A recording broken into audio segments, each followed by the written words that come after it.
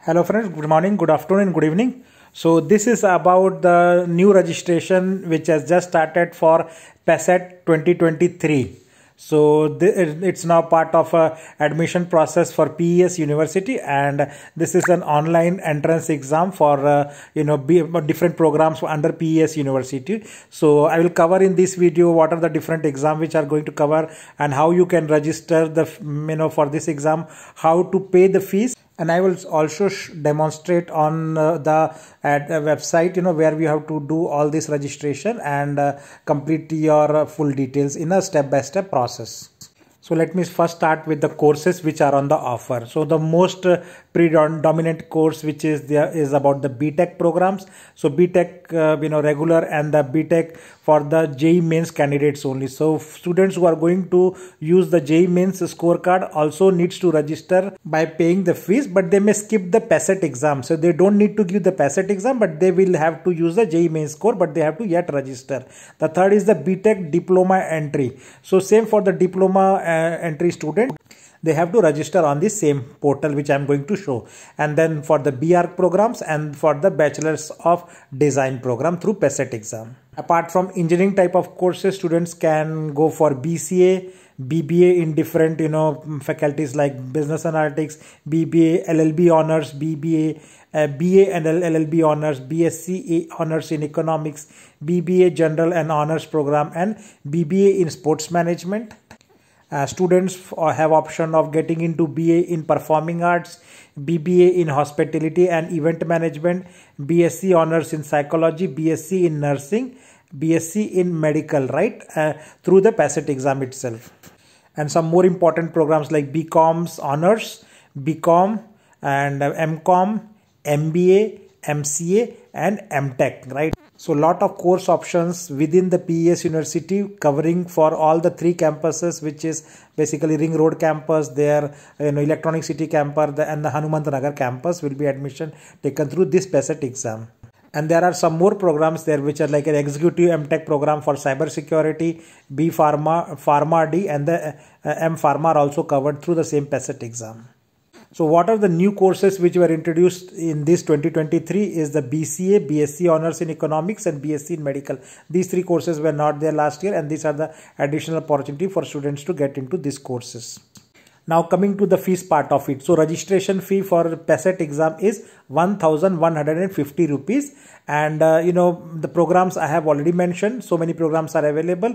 If you see the complete process, it is a 4-step process. You have to select a program, you have to fill the basic information, then you have to pay the fees and you have to complete your application, So once you complete application, you will be eligible to sit into PESSAT exam through a valid admit card which will be released later. And I will share much more details about each of the process, but today I am going to talk about how to complete your application. So to start your application, you have to visit the PESSAT.com, PESSAT.com, which is their main website for the online entrance exam admission process. So once you visit the PESSAT website, you will see the large number of courses which I have already mentioned. So assuming that you are an engineering student and you want to pursue the BTech part of it, you can see the BTech course also in the catalog. And once you click on the BTech course, it will take you to this window. So it shows the next button. Once you click the next button, it will ask for the basic information of you. For example, you can see below the BTech listing that the name of the applicant, email address, mobile number which you have to fill. For the first time students registering for the first time, they will have to create their own username. They have to create their password and confirm the password.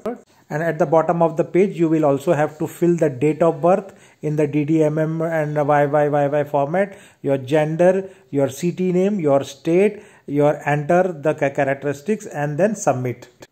Then you will get the message on your mobile that your registration number with a particular email ID and the mobile number is complete and your login password is created.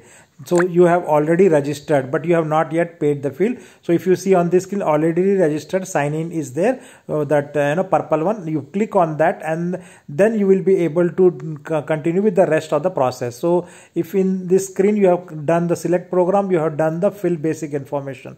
Now the next step is pay fee. So you just already registered student will sign in.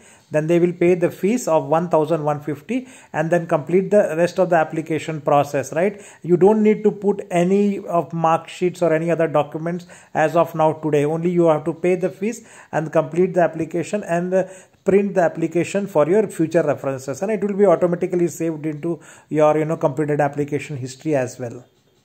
So note that currently the dates have not come. It's only the exam registration which has started. Slot booking will take place later. So they will give options for multiple slots where you can decide at date and time when you want to give the exam, and you have to attend this PESSAT exam at the different test center locations across India of PESSAT. So this is the list of approximate centers. So in Karnataka, most of the districts like Bangalore, Mysore, Mangalore, Madikeri, Hassan, Tumkur, Chikmagalur, Udupi, Karwar, Shimoga, Chitradurga, and other North Karnataka districts like Belgaum, Bagalkot, Raichur, Bijapur, Gulbarga, Bidar, etc. All places you can give the this exam.